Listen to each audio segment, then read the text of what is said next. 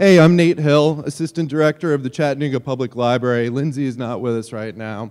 I'm up here, I'm winging it, you guys. I don't have this thing all scripted out. What I'm going to tell you about is how we took what was assessed as one of the worst libraries out there about a year and a half ago and transformed it into something totally awesome. We did that via the 4th floor, which is a 14,000 square foot makerspace, hackerspace, civic laboratory, community platform, and everything else. Chattanooga, a very unique place, the gig city. We've got the fastest internet in the country. That means that we can move photos and videos of cats faster than anybody else. This is where it all goes down. It's not a beautiful building, is it? It's a like 1970s brutalist concrete bunker. But you know, at the end of the day, what matters is what you do inside of these spaces, right? And so this is what the 4th floor looked like a year and a half ago.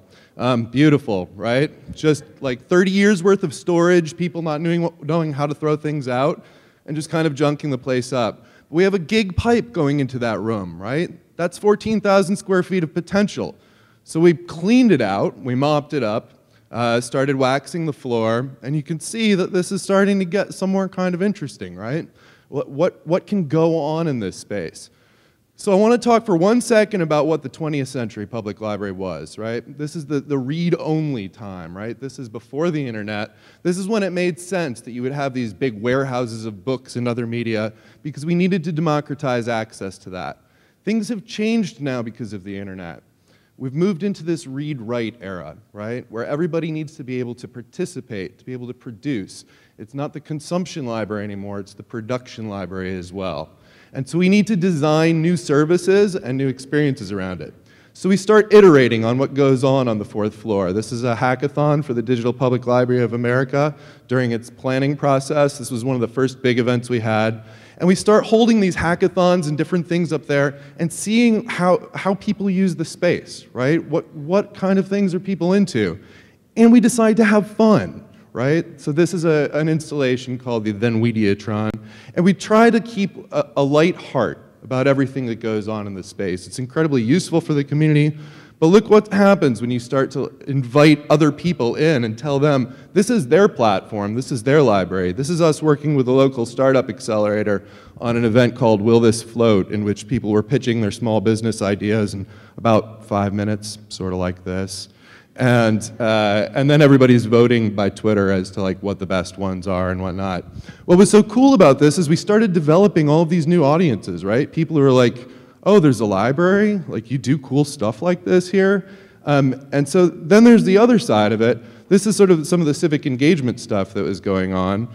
This is a city council candidate forum right before the local elections. So I've worked in libraries in a lot of instances in which people are almost scared of the officials coming in, right? And so we try to embrace all of that. We've been doing a lot of work with open data right now. We're about to start hosting an open data portal out of the public library, treating government data as just another collection. And we've been doing all kinds of interesting sort of space hacks, right?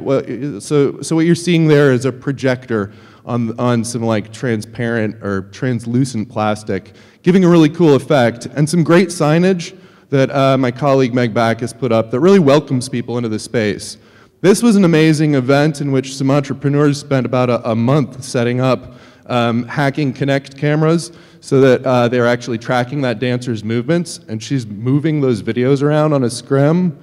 But this is what it looks like when you go and you take and open this up to everybody. We had a 3D printing extravaganza and had an extra 1,000 people come through the library on a really kind of sunny, nice day. So we were pretty happy about it. And this is some of the stuff that we're actually doing up there right now.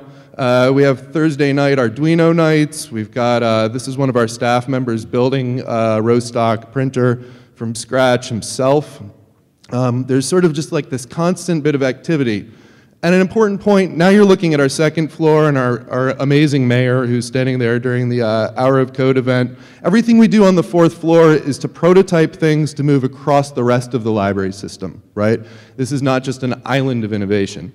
And the most exciting recent thing, boy, this goes fast, we launched the Mozilla Gigabit Community Fund on the 4th floor. We've really become a platform for all kinds of exciting, innovating stuff in the city of Chattanooga. Okay, bye, sorry.